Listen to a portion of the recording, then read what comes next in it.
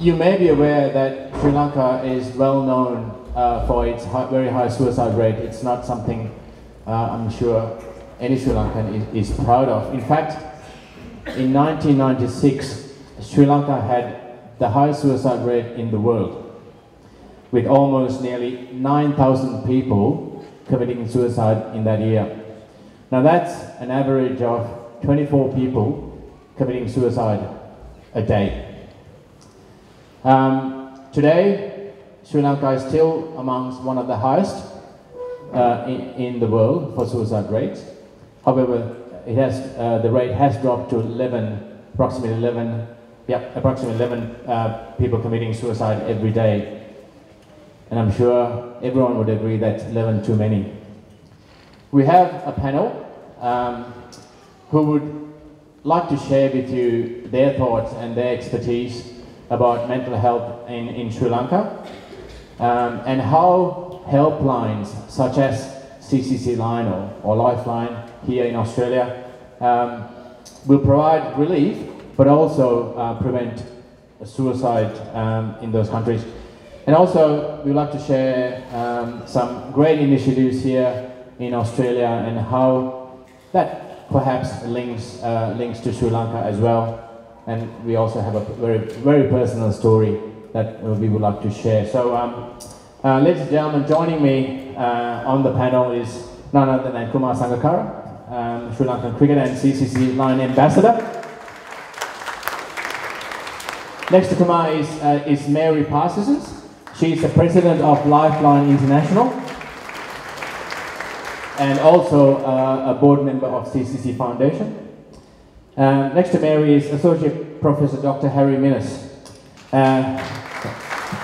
He is the Director of Centre for International Mental Health, Melbourne School of Population Health, Melbourne University, and he has an immense amount of experience working in Sri Lanka as well in that capacity. We have then Linnell Angus, who is the Indigenous and Priority Communities Program Leader from Beyondblue. Next to Linnell is Vivian Archdahl, who is the coordinator of Mind Matters, who do wonderful work with school students here in Victoria. How about a big hand for Vivian, yeah? Lastly but not least, we have Carmel Crawford, and thank you, Carmel, for coming today, who will share with you an experience of suicide, a close member of her family suiciding, which is quite tragic. So, ladies and gentlemen, once again, please welcome the panel. Kumar, I'm going to start with you first. Now, Sri Lanka is a country that has suffered tumultuous past, marred with war, a natural disaster. What do you see personally as the main contributors of mental health issues and suicide in your country? I think I did a bit of research because, unlike the rest of the panel, I don't think I'm qualified to talk about this in depth. So I did a bit of research, and mental health and mental health issues, and then suicides. Mental health issues are on the rise in Sri Lanka, and that is mainly due to a 35-year conflict and also poor socio-economic conditions. Poverty, lack of nutrition, a lack of basic healthcare facilities, and also the 2004 tsunami. There's also a very urgent shortage of healthcare professionals. I think in Sri Lanka it's about one psychiatrist to about 500,000 people. But those psychiatrists are also more prevalent to house themselves in and around urban areas. There's also quite a lot of trained staff in mental health care, in the mental health care services. They're not trained or sensitive enough to identify and deal with people who are suffering with mental health issues. Suicides, of course, in Sri Lanka, we've had some of the highest suicide rates in the world. Suicide among women is on the increase. It's second only to China in the world. They happen, I think, due to a lot of reasons. In Sri Lanka, it's mainly due to relationship issues, love affairs gone wrong. There's poverty, parental pressure on marriage. There's fear of examinations and failure at examinations. There's inability to pay loans. I think we had a spate of suicides when there was a huge issue among farmers and the growing of tomatoes when that particular industry collapsed. And a lot of farmers committed suicide because they could not pay back their loans. And in recent years, we've also had a lot of women going to the Middle East to work, and that's also resulted in an increase in suicides. Also in Sri Lanka, you have very easy access to very lethal poisons, especially because they're not as regulated as they should be, and they're largely available to the rural farming communities. And because emergency services and lack of quality healthcare services, and also the lack of cheap antidotes, means that almost always self-poisoning is fatal. So there are quite a number of issues that do contribute, but I think, especially with mental health issues, it's compounded by the fact that in Sri Lanka it's always been taboo. We don't talk about mental health issues.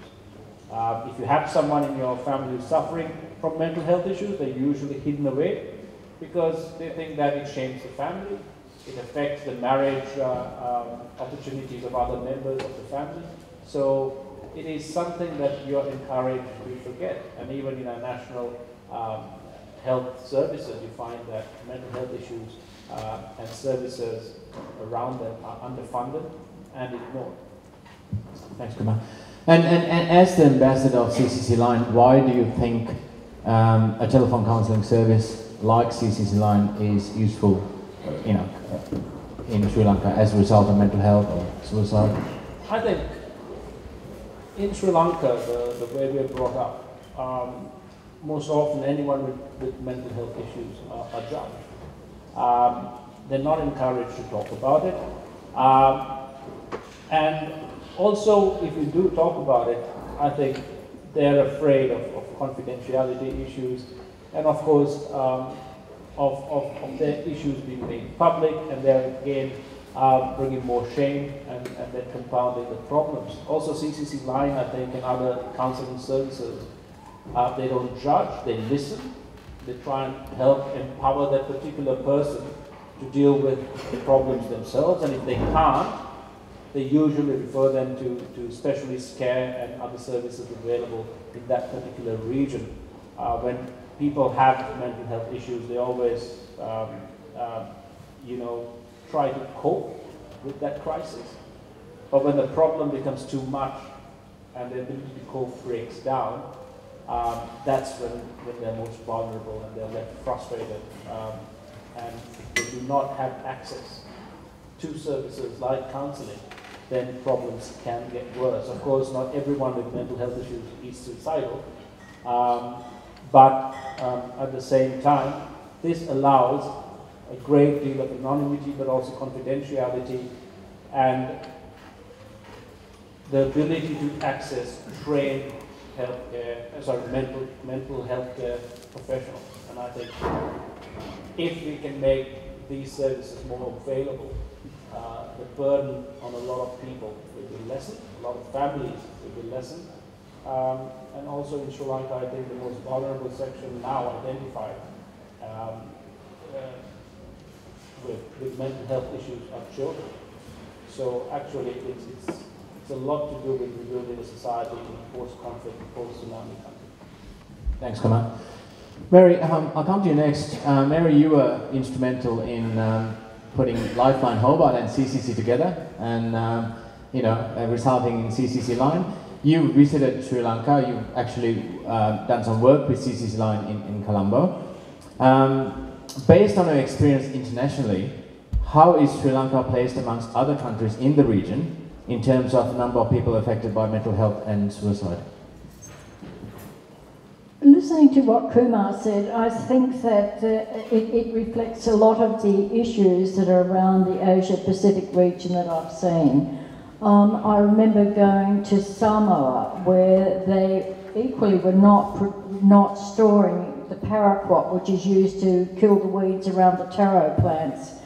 And I remember them saying, had a flyer out saying, 2 teaspoons of paraquat will kill you.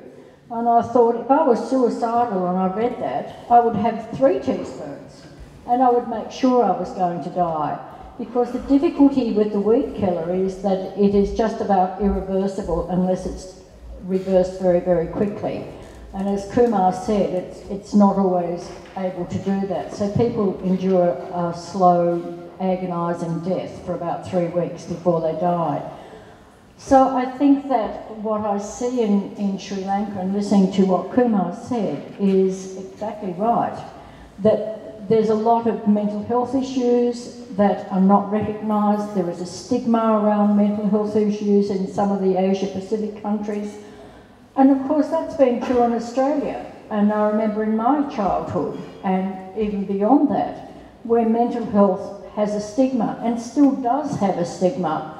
It's still a stigmatising issue for us in Australia to have a mental health issue, but it is more so in some of these Pacific Island and Asian countries. So I think that, Lifeline Australia gets over 500,000 genuine calls a year. If you look at our population in Australia, it's about the same size as that population of Sri Lanka, spread over a much broader region. So when you think about 500,000 calls that we get, and you think of the number of helplines that are in Australia, when you think of the number of mental health services that are available to people in Australia, freely and fairly easily accessible, not perfect, but better than in some of these countries, and we still need lots of helplines that provide an excellent service, then when you look at somewhere like Sri Lanka, which is struggling with some of the issues that Kumar talked about, then it's an ongoing issue for them, and I think CCC Line provides an excellent service there that fills a big gap. Thanks, Mary. Mary, telephone counsellors like Lifeline and CCC Line obviously, I think, undoubtedly offer immediate emotional support. However, is there any evidence to show that that having contacted a helpline, people will be more willing to get other professional help afterwards? There's a lot of research being done around helplines and the efficacy of helplines, and that's been done internationally. And some of the research has shown that helplines provide an immediate anonymous first contact service. And when people contact a helpline and get a good response by well-trained volunteers or professionals, then they feel more empowered to actually go on and get further help. So with the encouragement of helplines, people then feel more empowered to go and get professional help, and that's been well validated by research. Thanks, Mary. Mary, Harry, if I can go to you next. I know you've done very successful work in developing mental health services in the southern province, and now you've just got a new project in the northern and eastern provinces.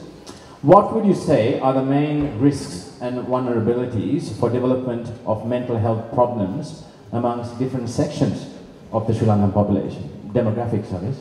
Well, I think Kumar summarised them very well. Somebody in the audience asked him what he was going to do after cricket. I think there's a role in mental health for you, Kumar. The understanding of what are the key issues, I think you presented very clearly. Long-running conflict actually damages the fabric of society.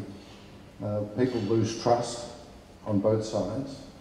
The kinds of things that are necessary to hold people's lives together are destroyed, sometimes literally, sometimes emotionally, sometimes in terms of the kinds of bonds and the trust that's necessary to even do basic things in life. There are some other issues, I think. The place of women is an issue in Sri Lanka. We've been seeing a lot in India recently about what's happening in terms of women. I think there are many families, particularly those who are under enormous economic stress in rural areas where there is still considerable poverty, where alcoholism is a big problem, domestic violence is a big problem.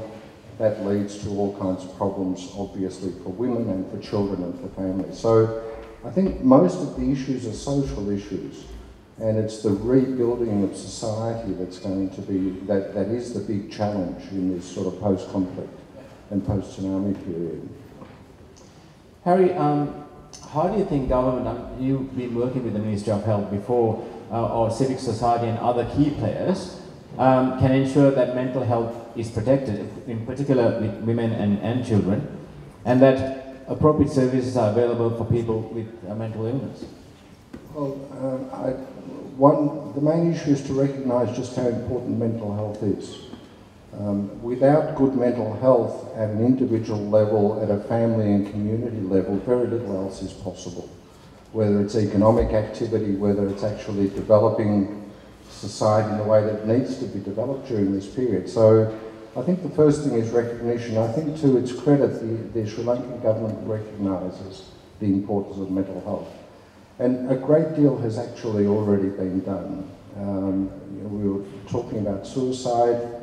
The drop in the suicide rate is pretty dramatic over a relatively short period. And that's largely a result of government action.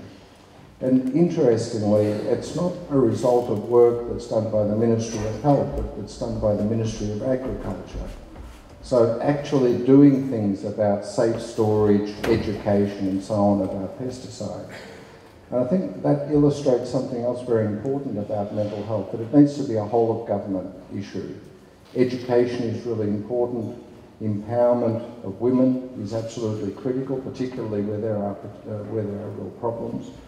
And I think the Sri Lankan government, if you compare like with like, that is, if you can compare countries with similar sorts of resources that Sri Lanka has, and with a similar kind of a troubled history, I think Sri Lanka is doing really incredibly well in attending to mental health issues. That doesn't mean more doesn't need to be done, a great deal more needs to be done. When we first started working in Sri Lanka after the tsunami, there were more Sri Lankan trained psychiatrists in Melbourne than there were in the whole of Sri Lanka. So, you know, the shortage of skilled people is absolutely critical, and it's even worse in areas like psychology and social work and so on. All right. If I can ask a question after Linnell from Beyondblue. Linnell, you work very closely with the Indigenous and priority communities in Australia, addressing mental health concerns. Can you tell us more about the work and a little bit more about the priority communities?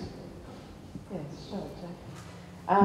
I'd like to begin by acknowledging the traditional owners of the land on which we're meeting tonight, and I'd like to pay my respects to elders past and present, and extend that respect to all elders across Australia. Beyondblue identified through the strategic directions 3 major population groups, clearly Aboriginal and Torres Strait Islander people, gay, lesbian, bi, trans and intersex people, and people from culturally and linguistically diverse backgrounds. This is a fairly new body of work that we've entered into, but we have done some work with culturally and linguistically diverse communities a couple of years ago through the Universal Stories of Healing from Depression. We worked with Karen speakers from Burma. We worked with Afghanistan refugees and Sudanese refugees to, I guess, develop a resource that made sense to the communities. And so we worked with I See, I Learn and the Australian Centre for Social Innovation, and the three community groups who were in Melbourne to, I guess, work out what their explanation and also experience of depression and how that healing happens. And it was really interesting in that they were 3 very different experiences. So for the Sudanese people, how their experience was described was a very physical experience. So it was like a sickness. Whereas for the Korean speakers, it was a suffering, a deep suffering. And for the Afghanistan people, could relate to the word depression, and understood what that felt like and what that meant. And I guess we've been working with that same model with 2 Aboriginal communities, one up in remote Northern Territory and one in Mount Druitt as well, using a similar sort of process to develop what we're calling stories for keeping strong, to help people, I guess, recognise within their own cultural and social context, but also what that healing might look like as well. That's actually fantastic work. I mean, these experiences, these initiatives you've gathered through Beyondblue work, are these transferable to communities, developing communities like in Sri Lanka? Yeah, definitely. I think that there is some transferability, because I guess one of the core principles is giving respect to diversity. You know, that sometimes when we're working with a community or group of communities, we tend to think that that experience looks the same. And, you know, the same with Sri Lanka and the different groups within, is that respect to diversity and not making the assumption that that experience is going to be described in the same way. And, you know, for your counsellors, and I'm sure they do the same way, is that, yep. you know, reflective practice and reflective language is useful. Thanks, Nell. Look, Vivian, love the work you do at Mind Matters in Victoria. I don't know if a lot of people know what Mind Matters do. Would you like to fill us in? And also, how it empowers young people to be a bit more open to talking about mental health and emotional well-being concerns? Mind Matters is actually a service that educates teachers. So we try and educate teachers about mental health, and so they can work with the students. It's sort of about prevention and early intervention, and we've heard a lot here about suicide, and what Mind Matters is really on about is about trying to prevent suicide happening. So giving children skills about coping and skills about resilience and skills about asking for help, and seeing help seeking not as a weakness, but seeing help seeking as a strength. You know, strong people know how to ask for help, and that's the message we're trying to get through. But we do it through teachers. We do it through teachers because the teachers know their children the best. As we just heard, you know, there's limited mental health services in Sri Lanka, so trying to work with teachers who work with children is a really effective way of actually being able to manage it. And certainly the federal government in Australia, when Australia has had sort of high suicide rates as well, felt that working through teachers who would work with children was a really effective way, and certainly the research has let us know that. And what are some of the biggest contributors here in Australia for young people with mental health and emotional concerns? It's probably very similar, and we don't have the trauma, obviously, that Sri Lanka's had over tsunamis. But things like, you know, relationships that go wrong, child abuse, sexual abuse, family violence, all those problems that children face and families face are really big contributors to mental illness. So it's the adversity in life, and I suppose one of the things we try and do is trying to give people skills and ways of actually managing the hard times in life, because we're all going to have hard times. The issue is how we get over them and how we find that courage to keep on going. Yeah. Thanks, Vivian. Carmel, first of all, I'd just like to thank you for being here, and I think it's a very courageous move for Carmel to come here and share her story of a very close family member committing suicide. Carmel, if you can, Sure. would you like to share that story with us? I'll do my best. I will read from my notes because I think that might be just a bit easier for me. And, you know, it was a little while ago, unfortunately, I witnessed a very close family member who took their own life, and it was extremely distressing, to say the least. you know, life can prepare you for many things, but to see someone you love, I don't want to shock everybody, but hanging themselves is something that stays with you forever. The picture in your mind and the emotional state, it's there forever. Followed by a police inquiry, a coroner's quest. All these things had to be dealt with, and there was many, many other things that had to be dealt with. It was quite overwhelming. There were times when I just thought I couldn't cope, but I had to be strong, and I just had to do the best I could do. I didn't know what to do, I just had to keep going. You know, it's been a life-changing experience, and it's been an ongoing process to get through each day. Some days are better than others, some days are crap, some days are great. You know, fortunately, I have two wonderful children who are here with me tonight, and some extraordinary friends who've provided me the foundation for my coping mechanism. I love them all very much, and it's small steps to the top of the mountain, and I don't know if I'll ever reach the top, but I do know with continued love and support, I'll keep trying and do my best. That's all I can do. Life is a balance, and finding it can be hard, but I've travelled third world countries and seen many people do it hard every day, and they still manage to smile, so I draw strength from that and keep my special memories very safe in my heart. Thank you, Carmel. And Carmel, I know you're very passionate about Sri Lanka. You actually was in Sri Lanka recently, and I think you went there especially to visit the CCC house and line. What can you share there with the audience of your experience? Yeah, well, I've actually had a love affair with Sri Lanka since the early 80s when I adopted my son from Colombo. He's actually in the audience here tonight, Ashley. The country is very, very dear to my heart. I've had several trips to Sri Lanka. However, most recently was to see through my own eyes what CCC was all about. I'd read, watched and spoken about CCC Foundation.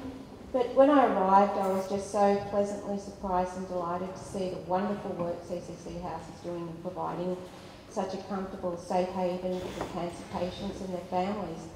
It's at a very critical time in their lives, and it just reaches out to so many people who, without the CCC Foundation, would be much worse off. I found CCC House was amazing. I spent some time there with the staff, the children and their families, and I gained a very small insight into what CCC House provides for them. Some of the families at the transit house have come from miles away, hundreds of miles away. They've had to care for, leave loved ones behind, the worry of sick children, the financial burdens, and, this must be just so overwhelming for them. I couldn't begin to understand. It was a mind-blowing, I just thought it was mind-blowing, there's all these people, and I don't think one can truly understand the significance and the hard work of everybody at the foundation. The dedication and the commitment of the staff is just absolutely remarkable. I visited also the hospital next door and spoke with doctors, nurses, parents, saw the children, and I just think it's just up there with our Ronald McDonald House here in Melbourne. However, we're here tonight to talk about CCC Line, and that's something that I'm very, very passionate about. Sri Lanka itself I'm passionate about, but I felt that CCC Line, it was like a quiet, sleepier little dwelling. I met the staff and had discussions with them and the call centre staff, and they do such a great job.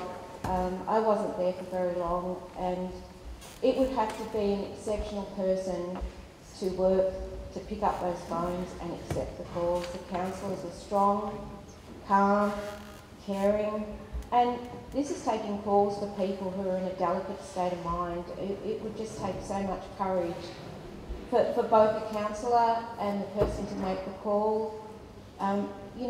It just wouldn't be easy. I'd like to help raise the profile of CCC Line and take a vested interest in raising more funds. I think mental illness can be described as silent, hidden. It's a dark condition. There can be a dreadful stigma attached to mental illness, and it's easy for one to turn their back on something they don't understand. So I think all of us here tonight, all of us as humanitarians, we must dig deep and raise as much awareness and funds, and I believe together we can all assist the people of Sri Lanka. Thank you, Carmel. Thank you.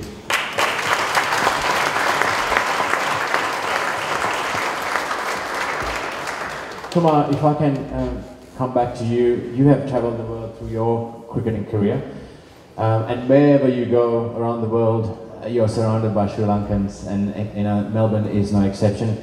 And the Sri Lankan expat community in Melbourne and throughout the world do wonderful work to help the needy in Sri Lanka. If you have to say one thing to the people in Melbourne, as well as on a global scale, about mental health and supporting mental health initiatives, what would you say? Well, I think Carmen put it perfectly. You know, it's about raising as much awareness as possible and helping Sri Lankans who are in that delicate situation take those small steps towards overcoming the issues that they are dealing with. And I think mental health initiatives in Sri Lanka, like CCC Line, I visited the house and they need funds. They need funds to train their counsellors. They need funds to have more counsellors available. They need financing to have more phone lines available. They need financing to keep those phone lines open for longer. And they need finances to spread the word, raise awareness, and tell people and media organizations how better and more responsibly that they can deal with mental health issues. So, we have a lot of Sri Lankans in the audience, we have a lot of Australians in the audience.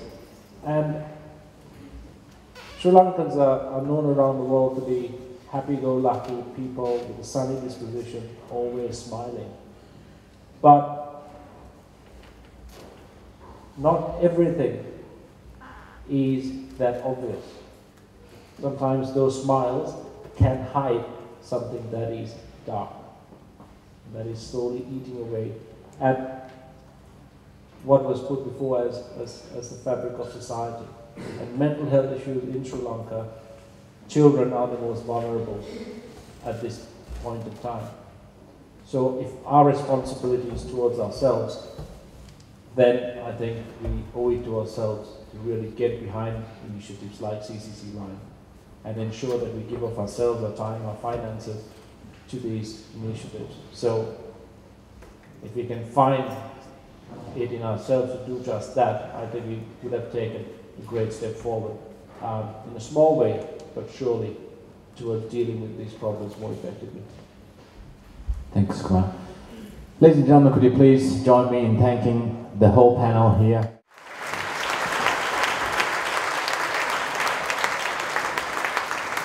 Thanks.